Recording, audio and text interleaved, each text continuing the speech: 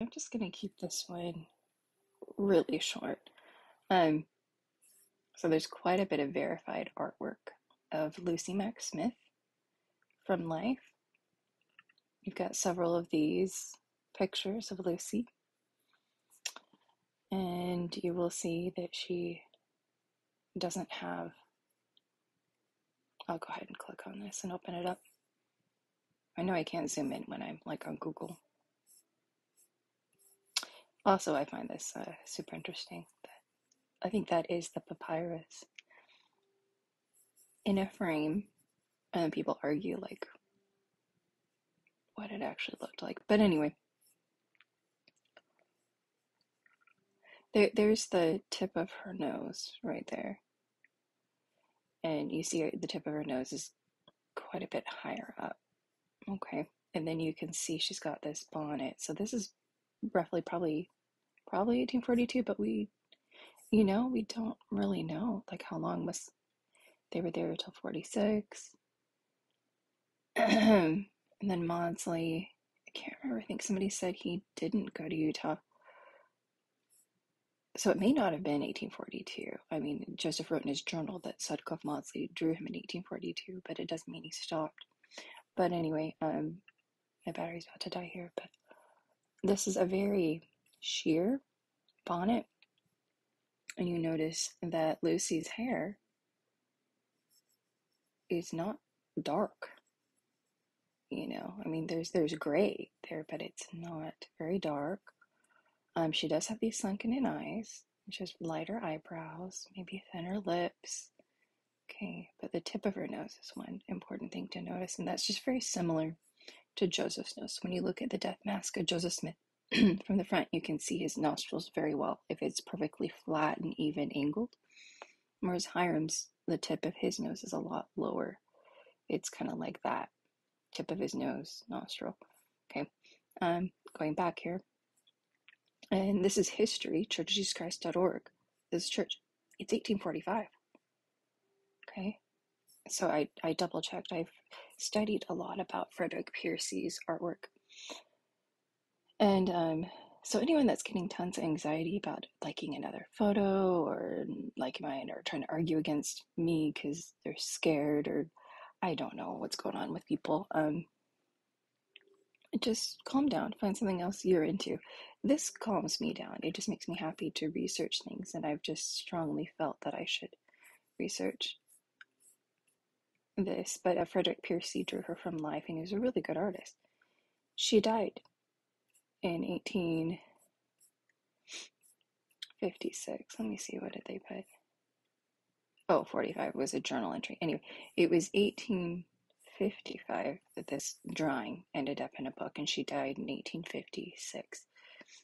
And so someone tried to argue, well, the tip of her nose went down, it just got longer and longer.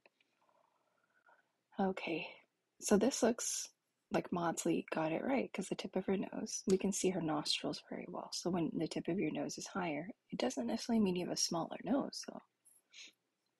She doesn't have a super tiny nose or anything. Okay, but this is from life, and this is from life. And she's got that bonnet all the way far on her forehead. She's got that far on her forehead. And then suddenly you get this. A recently discovered photograph of Lucy Mack Smith. And now I get all you guys are artists, but the tip of that nose couldn't be any lower. It's just so dramatic. And I understand someone's like, oh yeah, well Lucy. I mean, I've pointed this out several times. That's more like Hiram's nose right there, right? But it was a year before she died. Her nose is like that. It's not gonna change in a year, and her hair's not suddenly gonna get.